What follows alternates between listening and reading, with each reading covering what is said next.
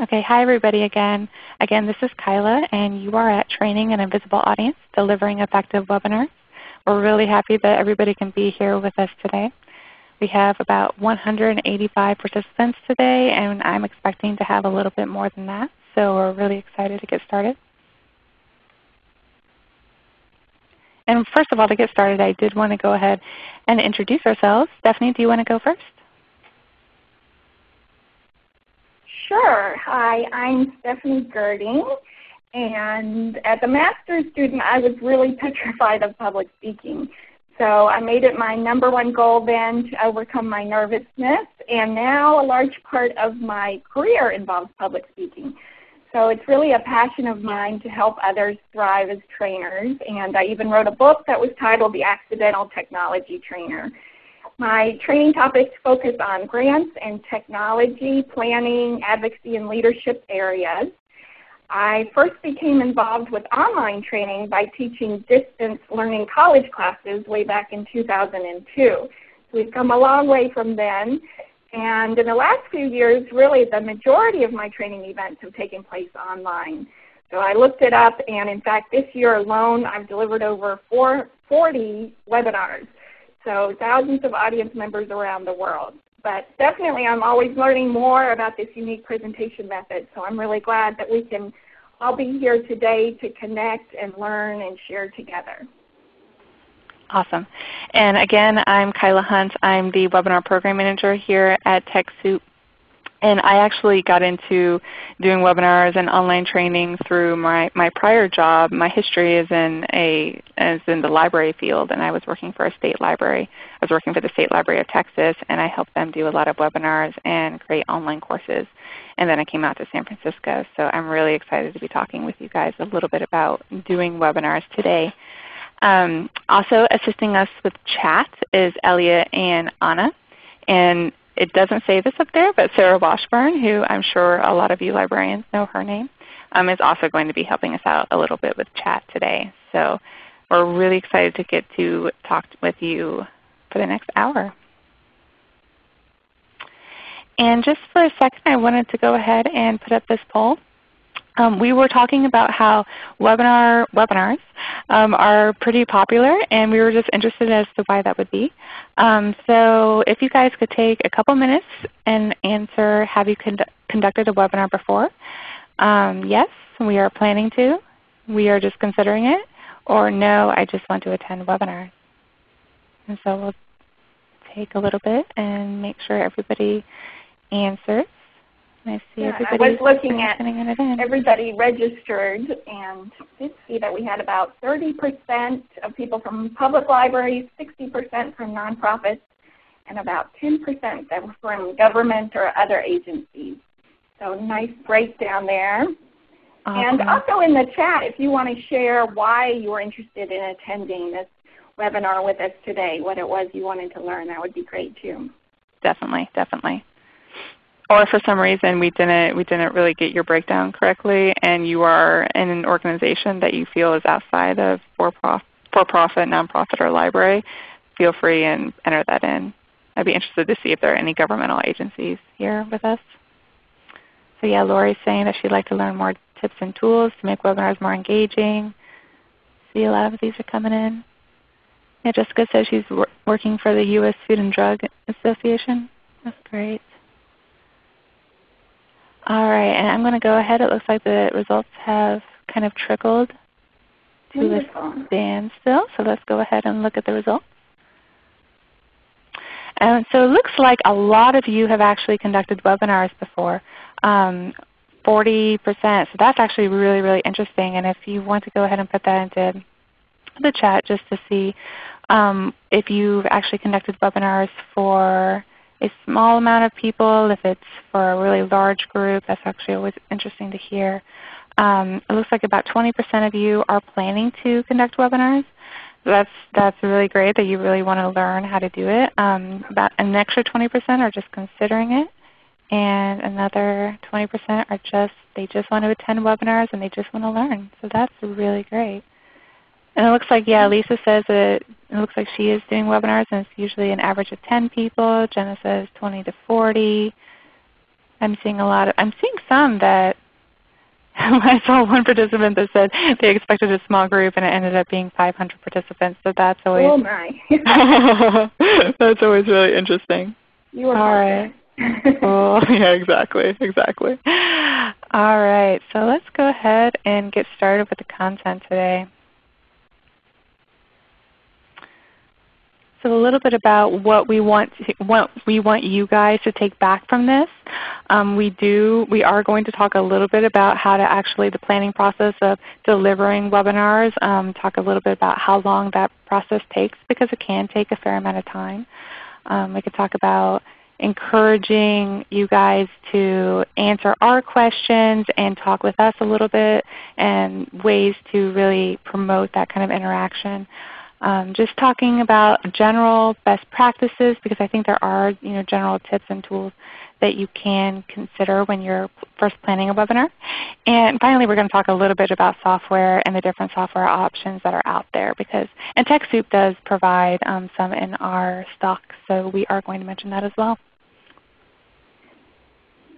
All right. Wonderful. I did see someone asked in the chat whether we'd be sending out these slides later, and you will get a follow-up email that will have a link to the recording and to the slides, and any resources that we shared too. So thank you. Okay, well, I think the other thing that we really want to make sure as part of this webinar is just that we set you all up for success.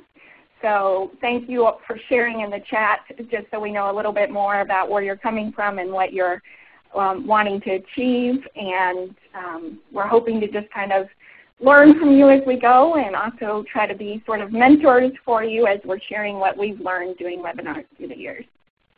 Great. And actually there's a question that just came in, and I did want to address it because I think this speaks to a little bit about doing interaction for webinars. So Amanda was asking, is there some reason I'm not seeing all of the chat? And that's because what you guys see in your chat is really what we send out, and we're seeing what you guys send in. And so Sarah is diligently trying to copy some of your responses into the chat pane so you can see more of it.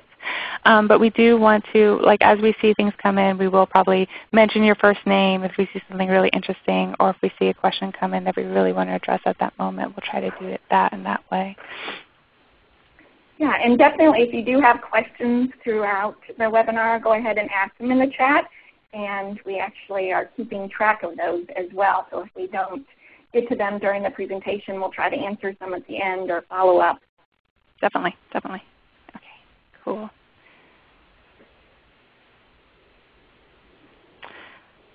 So are these mine?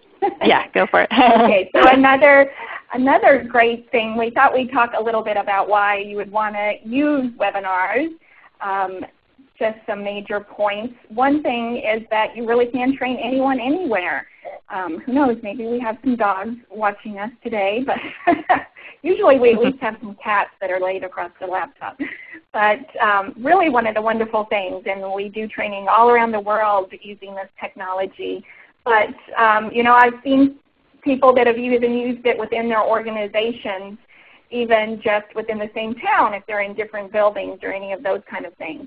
So, and Simon says that their dog has her head on the laptop right now. They are reaching out. So that's I think one of the really wonderful things is being able to train anybody from anywhere. Okay, and of course it does help us alleviate the need for travel as well. And with a lot of budgets being cut and that kind of thing, this can be a really wonderful aspect as well. And we're seeing a lot of online conferences now even developing, which is really interesting.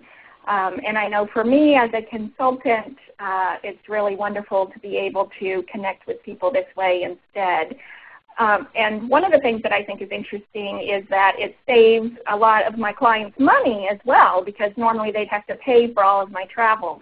And recently I had someone who wanted to fly me out for a training that was across the country, and I said, could we do it online instead? And, I think can be a really valuable opportunity for that as well. So thinking about that as another benefit. And you can really reach a large amount of people as well. So yeah, it's really interesting. It's really, I wanted to actually speak a little bit to the point of sure. Just alleviating the need for travel. And this can be a large amount of people as well, is that we can do this internationally. So we can have webinars with people all over the world. And I know both me and Stephanie have participated or facilitated webinars like that.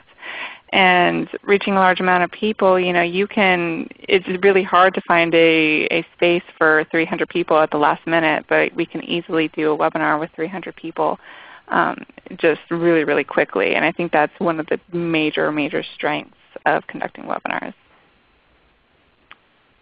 Definitely, yeah. I know even my husband, his company is very large and they use it for all kinds of things like human resources, or they have a company-wide meeting online where they have people from all over the world. So definitely can be a good platform. And I think even if you're doing a smaller webinar, it can be a really great way as well to connect people. Definitely, definitely. And it's interesting, I just saw a question that came in that was asking what some of the drawbacks are, and we are going to be talking a little bit about that. But I think part of it is just you're losing a little bit of, because we can't see you, and so if we made a joke, we can't necessarily hear you laugh. And I think that is a little strange when you first start. Yeah. And Stephen just asked why we don't have open chat enabled for participants, and we really would if we could, but that's just one of the features of this software is that we can't open it up. So that's why it's not. We'll talk more about some of the other features that we have in other platforms as well. And of course, another great thing is that you can really provide last-minute training. So I know some organizations that even kind of use it as a tech support mechanism. If somebody needs some training and you can just connect to them on the fly really from a remote location. So if you have tech support somewhere else or just want to show something to someone or collaborate together, it's a good way to be able to do that as well. And one of the other things I think is really great is that you can really collaborate. It is a different way of collaborating for sure, but I've seen some libraries and organizations actually do things like planning meetings with their staff if they're at different locations to just kind of bring everybody together, which is kind of interesting. And I even saw someone do an activity where people were able to comment anonymously. So a little bit different than a face-to-face meeting where people might not want to speak up. So that can be a really good thing as well.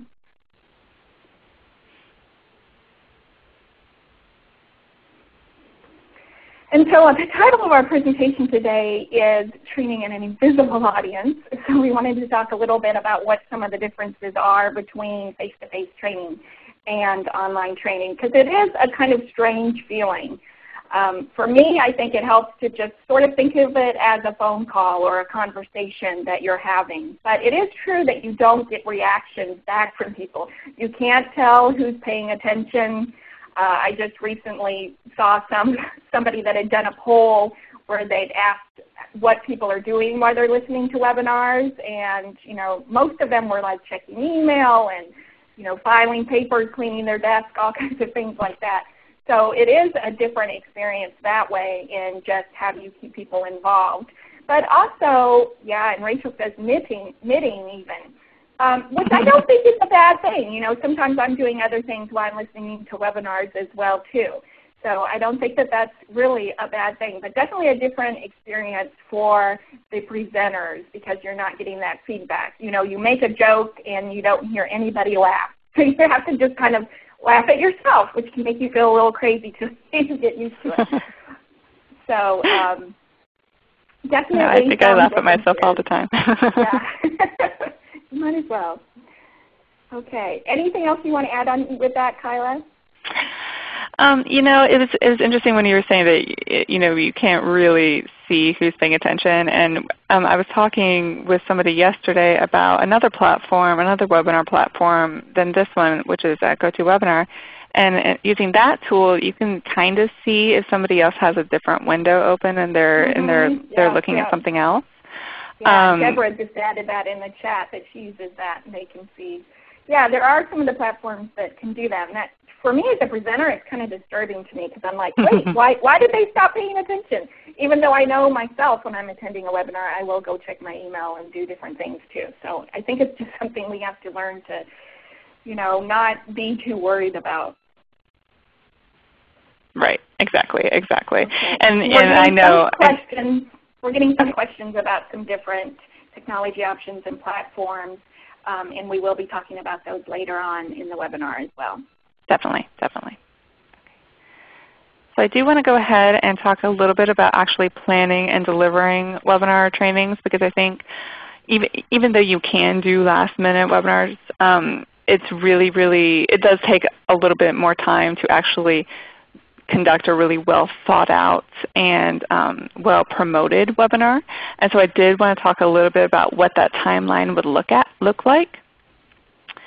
And so this is just a little diagram of the process. I usually start planning a webinar about 2 months or maybe a month and a half in advance, and that usually comes in selecting the topics and trying to figure out what I would want the participants to come away from a webinar on that specific topic with. Sometimes I come across these topics when I'm just reading an article or reading a blog. Sometimes somebody actually comes to me and asks if we can do a webinar on something. And sometimes they come from the surveys that people always fill out at the end of the webinars, because we do try to ask the question, what would you like to see in additional trainings? And we do take those suggestions really seriously. And if we see one topic coming up and popping up constantly, that we do try to address that at some point. And so like I said, I usually try to select that topic about 2 months in advance, because sometimes it does take a little bit of time for the next step, which is identifying speakers. Sometimes it can, because sometimes you actually have to put a call out or you have to actually ask for volunteer speakers.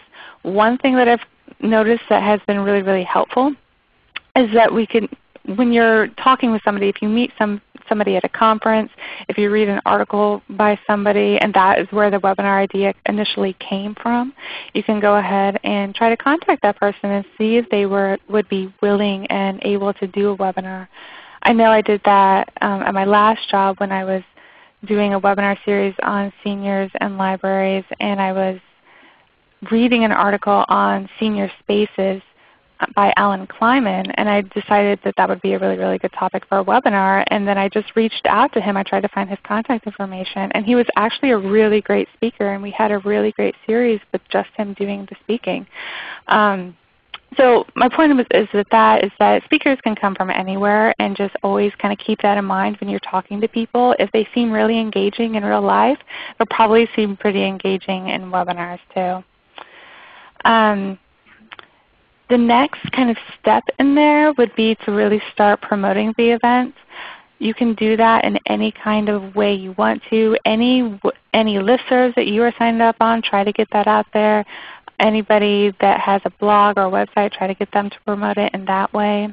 More people will be interested, just like that one person that commented that they only expected 20 or 30 people at their webinar and they got 500. You'll actually discover that a lot of people will be interested in your specific webinar. Building the content, it can take about a month time, and that's why I really would urge you to identify and contact the speakers about a month in advance, so they have time to actually create the content that they want to present. And I would always kind of encourage them to have you look at it beforehand to give feedback, and to maybe have somebody else look at it, because especially if you're creating the content, sometimes that cannot look as great as you actually are thinking if you're the only one who's ever looked at it before. And then finally, and we will come back to this again and again, always practice. Have at least one practice session, because technology, especially webinar technology, can be really, you never know what's going to happen with it. And it's great. It has great capabilities, but you always want to make sure you're comfortable with the platform, that your speakers are comfortable with it, and that you have a kind of plan for if something goes wrong. And we'll talk a little bit more about that kind of plan later. I'm finding some questions are coming in about PowerPoints and how should online PowerPoints be different from live PowerPoints. And we're going to talk a little bit about that later, but I did want to mention that it's just like any presentation, that you don't want to be saying exactly what's on your screen. You might want to be a little bit more visual than you would be in real life, simply because they can't see you. All they're seeing is your slide deck, and all they're hearing is you, and so you need your slide deck to kind of reflect and complement what you're saying and what you want to try to get across. And I have another question asking if Prezi works for webinars. I have seen it work really effectively, and if anybody has ever seen Prezi in action, it's a really large picture and then it zooms into one specific spot. And it's a really interesting kind of visual aid that's an alternative to PowerPoint. I have seen it used effectively, but it just depends on how easily you can manipulate the software. And then finally, the last step is when you're actually conducting the webinar, do try to create as interactive a learning environment as the technology that you're using allows you to. Because like I said, some softwares only allow you to see the chat, only see the chat that the presenters are sending out, so you can't really talk to each other. You can just mention people's first names and kind of try to address what's happening in the chat as you're talking. That creates a little bit more of an interactive environment. You can do polls. Some different softwares do allow people to talk with each other or use a whiteboard capability, and that's really great. But really at the very low end, you should be able to create some kind of interactive learning environment just by addressing the people that are in the audience like they're people. Do you have anything to add to that, Stephanie? No, I think that's great. Okay, so let's talk a little bit more about designing the webinar and the presentation. And this is actually something that I came up with, this workshop plan for my book. But it's interesting that it translates very well whether it's an online or a face-to-face workshop, is really just taking the time to plan it. And Kyla, you can jump in with any of these if you want to. But I think one thing is, having a title that's engaging if you can, and that might be something that's good to kind of brainstorm with somebody, but also descriptive, so people should be able to tell actually what it is. And then thinking through who are you going to be training, what is it that they're really going to want to know, really making sure that you identify that, because that's a really important part of it. And then thinking through how long do you want it to be, and I think that was one of the questions I saw in the chat mentioned. Mm-hmm. How long can you go? And I've seen webinars that are only 30 minutes that are just really quick. I think the most I see is usually hour long. Hour and a half I think is okay, especially if you have time for questions at the end. I do have some people that like me to do 2 hours long. Definitely if you do something that long, make sure you give them a break so that they can kind of get up and move around. And you will need to make it really interactive if you do that as well. But then really thinking through, well, what's the big goal? What do you want people to know at the end of the webinar? And one of the things that really helps in figuring out what content to cover are learning objectives. So I'm going to talk more about those in just a minute. But then going through and really writing up a description about what you're going to be covering. And this serves a lot of good purposes. And one is in marketing, or even just telling people what you're going to be covering, is letting them know that information. And I'm also going to talk to you a little bit about modules and timing, because I think that's a really important thing, especially when you only have an hour to get your information across. Evaluation, I think, is always really important. You can always use feedback from people to improve, and just to make sure that they got it, that they understood what it was that you were talking about. And then really thinking through, what are the materials and supplies that you need? Do you need to probably create a PowerPoint? Do you want to include handouts, links, all of those kind of things? So a little bit more about objectives. So for me, this really made a big change in my training when I really understood how important it is to identify your objectives for any kind of training. So just really what it is that you want people to be able to think or do or feel at the end of the training, I think is really important. And it's true that more content doesn't help people learn better. It just kind of might be overwhelming to them, which doesn't help at all. So one thing that I think is really good is just trying to think of, like, what are the top 3 things that I want you to know at the end of this session? Just really kind of framing it that way, and then just building everything around that.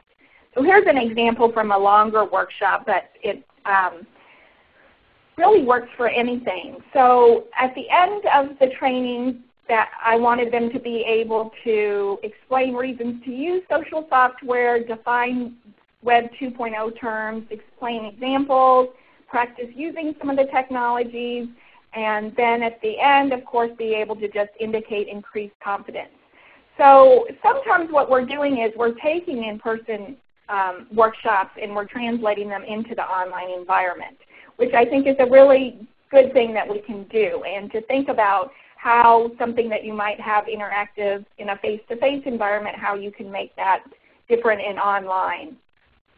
So I've got one example that I'll share with you for this specific class, how I was able to do that and make that change in some of that. But just even thinking through what those top things are that you want them to learn, I think are really important.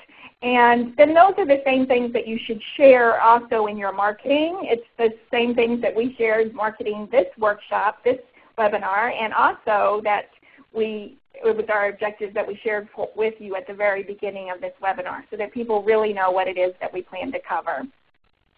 And I think another good thing to do is to kind of make it bite-sized for people.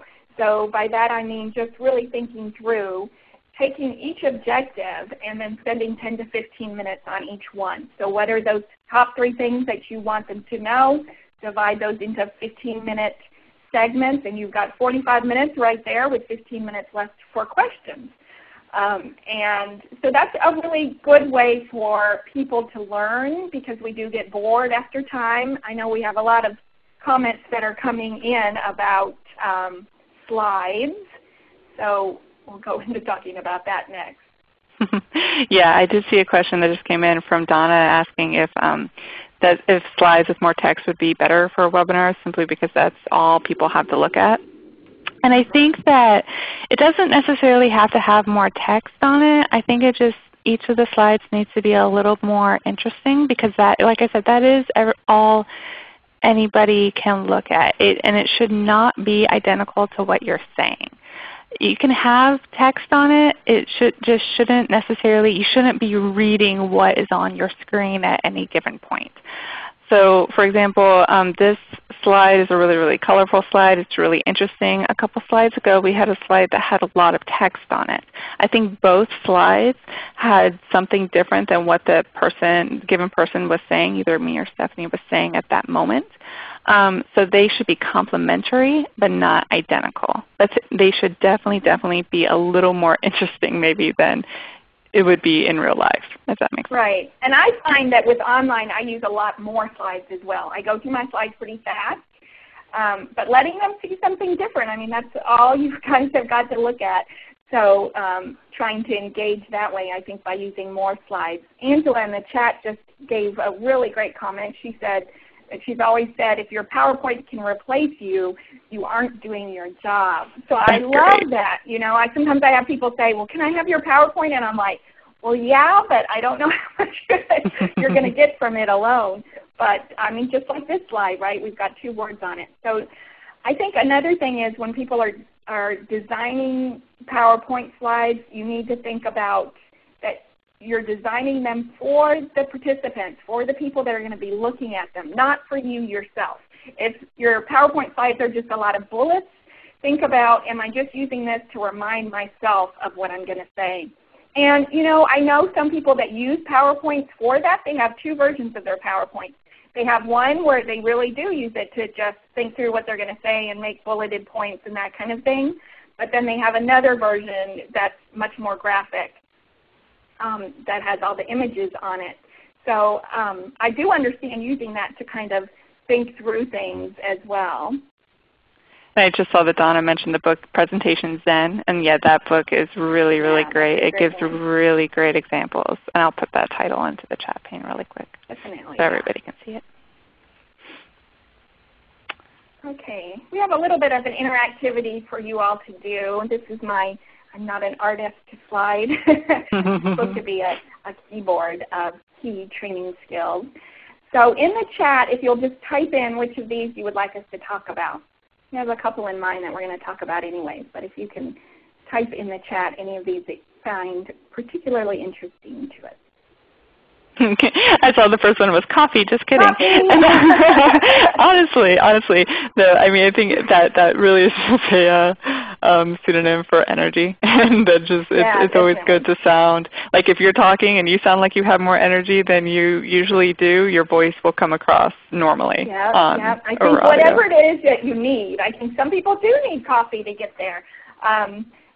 But whatever it is that can kind of help you get your energy up, or just to remember that nobody wants to listen to somebody who's really sounds like they're exhausted and tired, and that's hard to listen to. So trying to keep your own energy up. Okay, we've got lots coming through here. I've seen facilitation come up quite a bit. Yeah. Usually we do have one specific facilitator and then the other people do the content. You can do it in different ways. So for example, for this webinar, I feel like me and Stephanie are kind of co-presenters and co-facilitators at the same time. But and we'll talk a little bit about this, it's always really important to at least have 2 people on your event at the very least, like one to facilitate and take care of back-end stuff and one to actually do the content. Yeah. Let's see what else. Yeah, let's see. I've seen respect come through a few times. So I think that one's really important, is that you just try to respect the people that you're training, your participants, and try to think of things sort of from their aspect, what it's like for them, how you can make them feel more comfortable. It's really interesting. I see today that a lot of people are kind of intimidated by the online environment, especially if you're doing a smaller webinar where you do want a lot of interactivity. That for some people, it's the first time that they've done a webinar and they're not quite sure what to expect. Are they going to be called on? Any of those kind of things. So I think just kind of respecting that, I think, is very important as well. And I've seen play come in quite a bit, and I think that especially has to do with, for one, don't be scared to ask people to do something like this where it's just a little activity and you're asking people to type something into the chat pane really quickly. And don't be scared to talk to the participants in kind of a joking way, even if you can't hear them laughing back. You can always assume that they are. Yeah. I don't know if you have anything to add to that, Stephanie.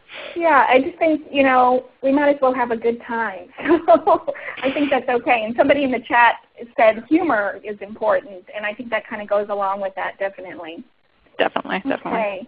We'll try to get a couple of those later. I don't know if Sarah or Anna or Elliot, if you see any other ones that you see that have come across a lot, we'll go ahead and go with a couple of the ones that we picked that we haven't covered yet. So I think we both think that one of the most important ones is flexibility. And you just really never know what's going to happen. So just being able to be really flexible and kind of go with the flow. I think we've probably both seen all kinds of different things happen, go wrong. You just never know with technology what's going to go on. So I've lost internet connections, all kinds of different things have gone on. So just really trying to make sure that you're flexible. And I think the other thing that's important with that is that you remember your participants, remember what it's like for them as they're listening to it. I know I heard a webinar recently where there was a lot of technical problems, and I felt like they could have done a little bit better job of hiding those from the participants. So sometimes just thinking through how you can do that. I know one thing that we do here is we use Skype sometimes that we can chat with each other if we're troubleshooting things, something that's not on the main chat. But just trying to to make sure that it's a good experience for those people that are listening. Anything you'd add to that, Kyla? I mean, just definitely, and we'll talk a little bit about this later, but just to keep calm and just to know that if for some reason something happens and you have to take a moment to address it, that sometimes you can honestly use it as a kind of a learning experience. I've seen demos that have happened where like talking about Jing or talking about Google Places, and the presenter is trying to provide a demonstration on it, and something happens that isn't supposed to happen, and things don't go as planned. And they always did a really, really good job at just saying that, well, this is an example of a technical difficulty that could go wrong, and this is maybe how you would address it. And so I think just keeping that kind of idea in mind is always really, really key. Good. Thanks. I also think something that's really important is, if you ever can, let them do it. So if you are doing some kind of technical training, this can be a really good thing depending on your software platform, if you can let them experience and do it. I actually saw one trainer who had a longer webinar, and she would actually teach them for like 20 minutes and then give them a break for about 15 minutes to go and try it out themselves on their own computer, and then come back together to talk about it. So I thought that was a really interesting way to use the technology. These pictures are of my daughter last year. And I kind of brought home letting them do it to me because we were at a Chinese restaurant, and she really wanted to use the chopsticks. And I thought, this is not going to go well. She's 3. This is going to be a giant mess. But I decided, well, I'm at a restaurant. I'll just let her go and see what to do. So we didn't show her how to do anything, and she was able to figure out, as you can see, how to do it herself. And I think that that's something to just keep in mind with when you're doing training, is that sometimes we think, we have to show them step by step how to do it. They can't figure it out for themselves. But really, as adults, we often can. So giving them a chance to just go and explore on their own, I think is a great lesson as well. Also, just letting people be involved using the chat. We'll talk more about asking questions and that kind of thing. But really, as adult learners, it helps us to process it ourselves. So asking for feedback, sharing, really collaborating together with your participants, I think is an important part of that.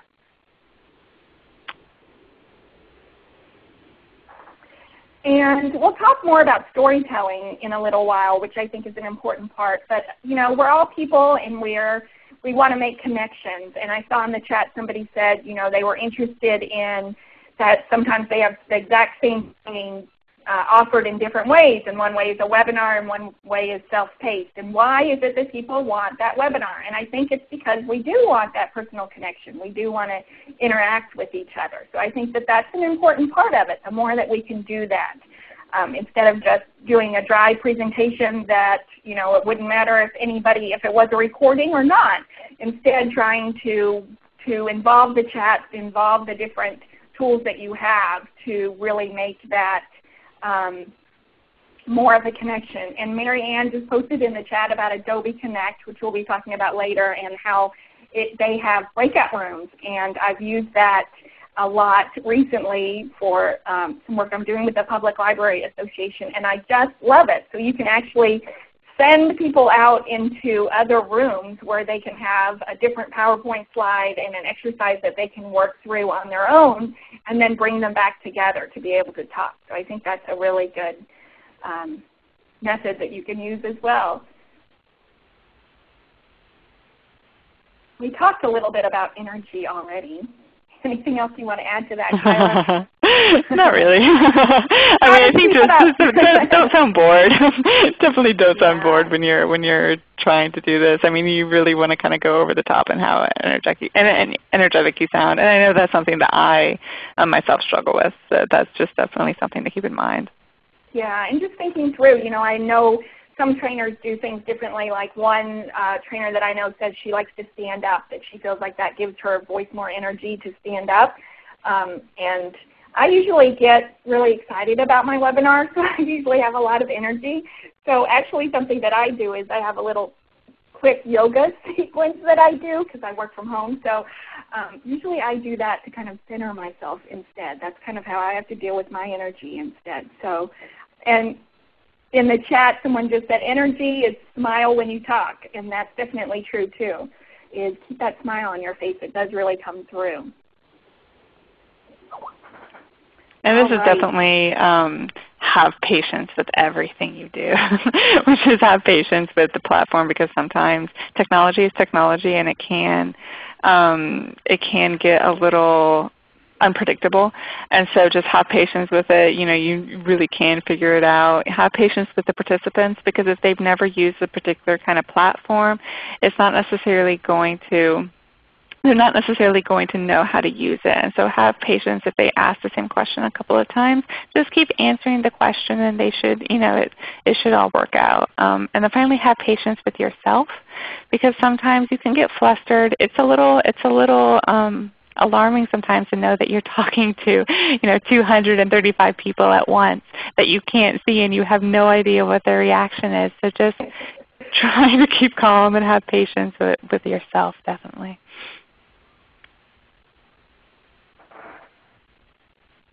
Okay, great. And we have gotten a lot of questions in the chat about this. How do you encourage participation and interaction? One of our objectives. So I think one thing is really just trying to keep people engaged however you can. So again, using your voice that you have and your presentation as well, trying to use that. And then trying to use any other tools that you have. So definitely using the chat and polling if you have that. We'll talk some more about some of those other methods. And this is a book that I really have enjoyed, Training the Active Training Way, from Mel Silberman. And so he talks a lot about making things active. And one of the things he talks about is that beginnings and endings are really important. We tend to forget the stuff in the middle. So making sure that at the beginning you do set things up in a comfortable way for people. Again, going over those objectives are a great way to do that, letting people know what you're going to cover. But then wrapping things up, if you can wrap it up with a review or something like that. So I think these are all kind of good things, keeping those discussions going, letting people learn from each other. Again, a wonderful way to use that chat. And I do find a lot of times that one of the other benefits of online training is that when people start using that chat and really sharing with each other, I've seen so much learning going on that wouldn't have happened in a face-to-face training when everyone was just sitting there.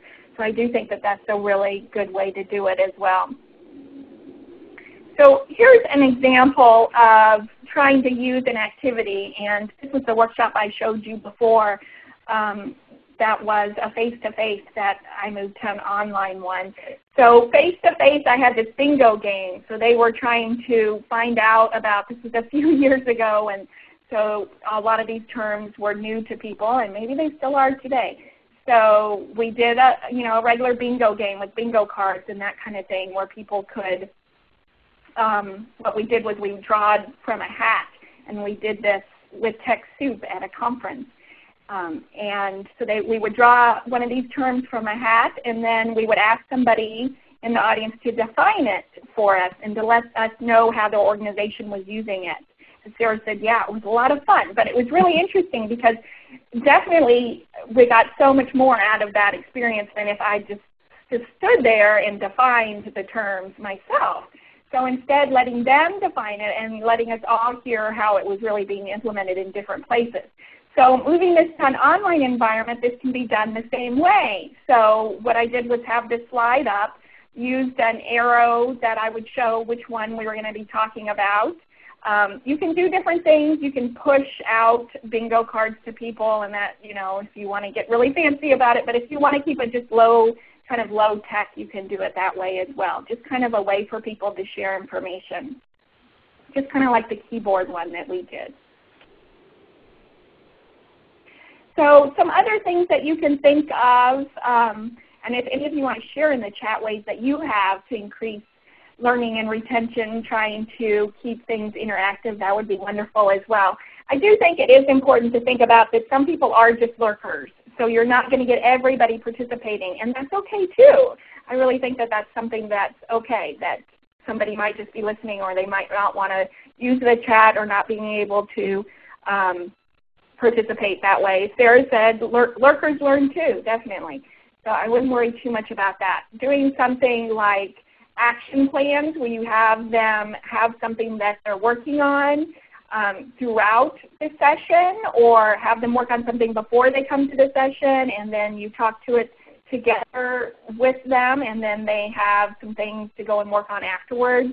Doing some kind of scavenger hunt online, that can always be a fun thing, so giving them some sort of assignment and then letting them go and work on it as well. That can be a good thing to do. And Janice shared using the webinar's whiteboard with participants. So some webinar softwares have a whiteboard that people can write on or type on. So that's a really good way of getting some interactivity as well. I always like to do like top 10 lists, have people share what are your top 10 tips. That's a good way to kind of keep people talking together. And then using a variation on any kind of games, so Jeopardy games or any of those kind of things. And then I think extending that learning into other online spaces as well. So whether it's follow-up blog posts or a wiki that people can post to, any of those kind of things I think can be a really good way to keep that going. And probably my favorite one is just asking questions, just like we've been doing today. So just posing questions to the participants to have them answer in the chat. And I've done this where I've had some groups that they don't chat a lot. They'll only put in the chat if I do specifically ask them a question. So sometimes that really does help people kind of keep going. We've got a pretty chatty group today, so I really like to see that. But I think that that can be something, just as you're designing your presentation, to think about, I wonder what other people are doing around this topic. Maybe we can have them share. And then, as we've already talked about some today, using polls. We did a poll already. So some software will let you do that, and that can be a good way to kind of get interactivity. And it also can kind of force people to come back to the webinar screen to take a poll. So some people like to do those like every 20 minutes. Also using webcams. I know one of the trainings that I do, I have to use a webcam so everybody can see me. But I do think it's really valuable, especially if you have a smaller group or a team setting where you can see each other. That can be something good to do. Anything else you'd add to that, Kyla? I think just the fact that polls seem kind of like a low technology alternative, but I think that they can be used really effectively. Polls can be used effectively, chat can be used effectively. Just use whatever tools that you have at your disposal. You can feel like you're having a really, really interactive time, even if it's pretty low key. So storytelling, I think, is so important when it comes to doing webinars, because as human beings, we really love to listen to a story. So anytime that you can incorporate that into your presentation, I think is really important. Daniel Pink's A Whole New Mind, that book is a really great one to read more about that. And one thing that's kind of interesting when I started doing webinars is that I felt like I needed to learn from the radio people. So listening to NPR, listening to This American Life, it really is interesting that, it's the audio. It's all about the audio. So that might be helpful to you too. It's just listen to how the radio people do it, because that's a lot of what they do. And definitely, as this quote says, more compelling when you just talk like yourself. So again, just trying to keep it a conversation. But just remembering that stories for people are so much easier to listen to, and we tend to forget bulleted lists and that kind of thing, but stories are how we remember. If you tell somebody a story, they're much more apt to remember that story than they are to remember a bulleted list. So maybe you'll remember that story I told you about my daughter learning to use chopsticks, and how that's a good example of why you should let people do it, and that they can do more than you might think that they can.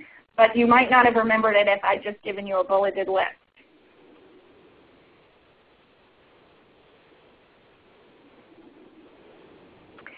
So we should talk a little bit about, as we mentioned before, some of the things that can go wrong in webinars and how you can deal with that.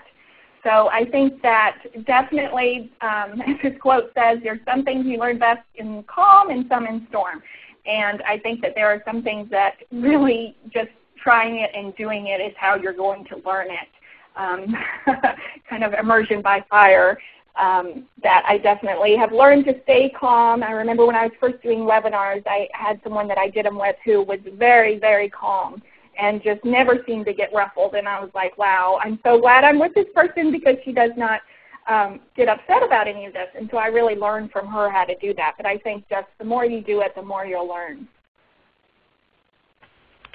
And I think this, there we go. And I think the idea of group dynamics, and that is one of the big challenges when it comes to holding webinars. I think somebody mentioned using Adobe Connect and doing breakout rooms, and that is one way to kind of have that effect. But in some platforms that's just not possible. And you can still try to make it feel like you're in a group by doing something like we're doing, where Sarah's trying to copy everybody's chats and put it in there so everybody knows what the others are saying, because you do want people to feel like they are in a classroom of some sort and it's just not a siloed lecture that nobody else is getting, because it can feel isolating in that way. And this is just coming into some of the general best practices. And again, and I said this before, but I will say it again, is that doing a practice test, at least one, before the webinar is always, always essential, because especially if your presenter has never done a webinar before, if they've never presented at a webinar, you'll want to make sure that they're comfortable with the platform, that you're having no audio issues. And you'll also want to make sure that on the day of the webinar you log on about 20 minutes before and do some more testing, because the day of, things can go wrong that were perfectly fine during your practice session maybe 2 days beforehand. So that is something to think about.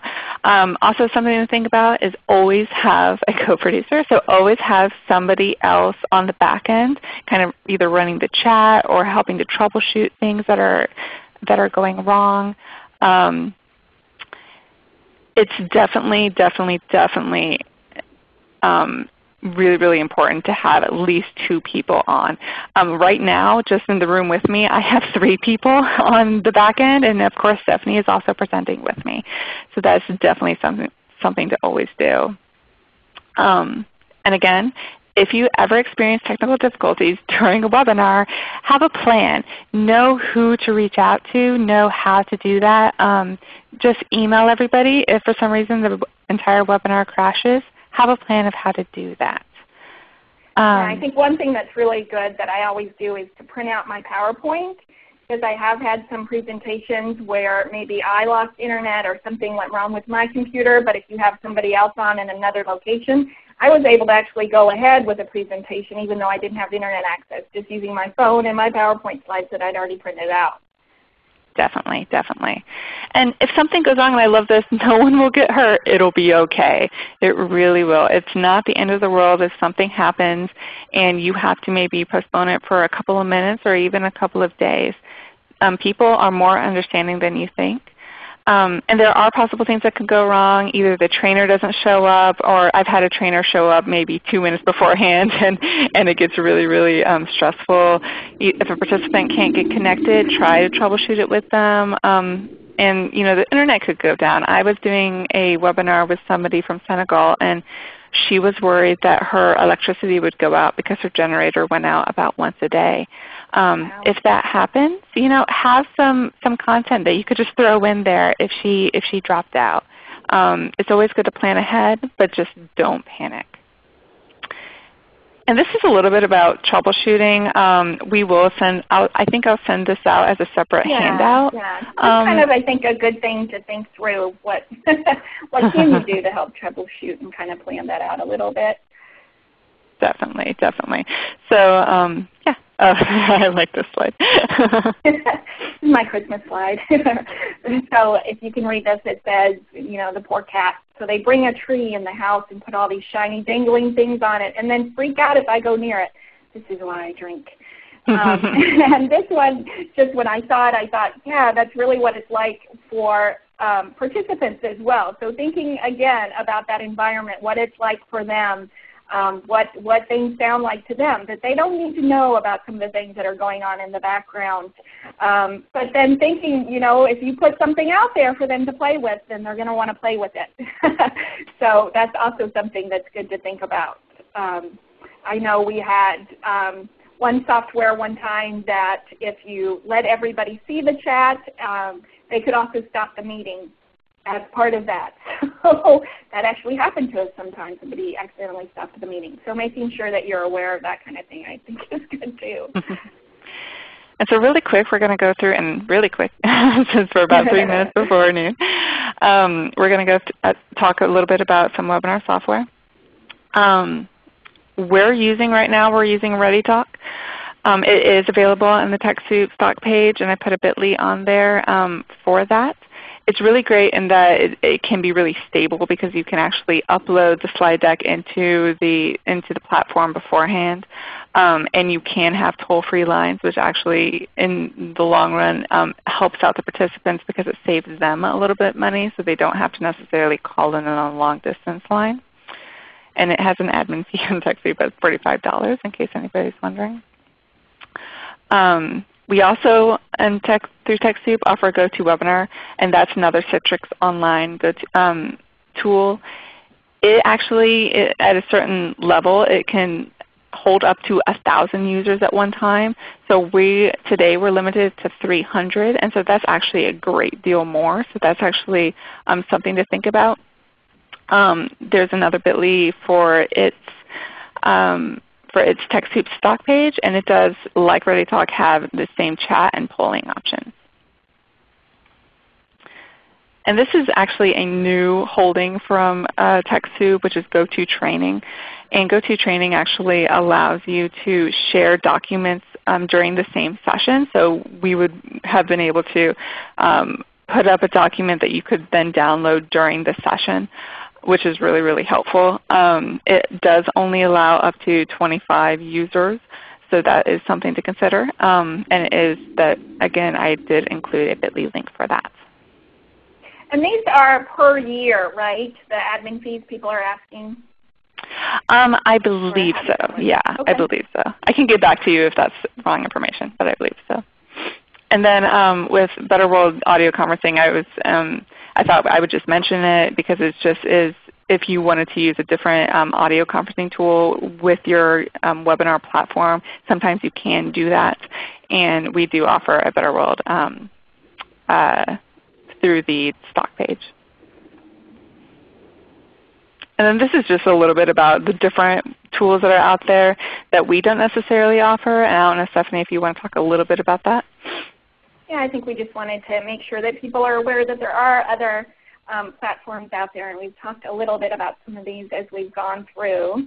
But I think the important part is to just, when you're choosing a tool, is to think about, is it right for your organization? Almost all of them have a trial, so you can definitely test it out. And these are the ones that Kyla mentioned are through TechSoup, are product donations for nonprofits and public libraries. So definitely better prices than if you were just go through them directly. So we will go ahead and wrap up today. But just remembering a couple of things at the end. Definitely we think practice is the best instructor. So as you're going through and learning, definitely good to even just practice within your organization, before you do something where you're involving outside participants. Just kind of do some practice sessions for sure. And then also thinking about remembering that it's really about the people and not the technology. So if things do go wrong, just kind of remembering that what you're really trying to do is to teach people and to help people learn through this mechanism probably. So making sure that you remember that part. And then Kyla, I think, is going to close up with a little bit about TechSoup. Sure. And just before I do, I just wanted to let everybody know, we have been trying to answer some questions while they're coming in. If there were questions that we didn't get to, I will be trying to go through the list of the questions we didn't get to and get back to you individually. And I'll probably forward some of those to Stephanie, so you will be able to get those questions answered. And then just a little bit about TechSoup. Of course, I'm at TechSoup, and like a lot of you, we are a nonprofit, and we do try to get technology resources and donations out to libraries and nonprofits around the world. And up here is just kind of our mission statement, if you will, and it's really just the fact that we want everybody to have the technology that they really need, because sometimes they do need that to fulfill the mission, and that is our mission, to get that technology to everybody that needs it. And like I said, we do offer some technology resources, and in order to access those, you can go to the TechSoup.org website. Some of these are going to be Learning Center articles. We do have a great blog, and of course we do have 2 great newsletters that if you go to the TechSoup.org website, you can subscribe to those newsletters. That's By the Cup and New Product Alert. And I did want to put this up here in case and I think somebody mentioned this, so I thought it might be a good idea to mention this now, is that for my slide decks I always use Creative Commons, and so I always choose photos that people just want me to say who created them, so an attribution license. And so this is all the attributions that I use for my photos, and so it's something to just keep in mind. And of course, today's webinar has been used in the webinar platform ReadyTalk that we did talk a little bit about. And if you have any more questions about ReadyTalk, you can go ahead and email me, and I'll put my email and Stephanie's email in the chat box really quick, so you can make sure that you know that you can contact us at any time. And thank you all for participating today. Thank you, Stephanie, for co-presenting with me. And thank you, Anka, thank you, Sarah, and thank you, Elliot, for helping on the back end. Wonderful. Thank you, everyone, and thank you so much for sharing in the chat and for attending with us today. All right. I hope everybody has a great day. Thank you. Please stand by.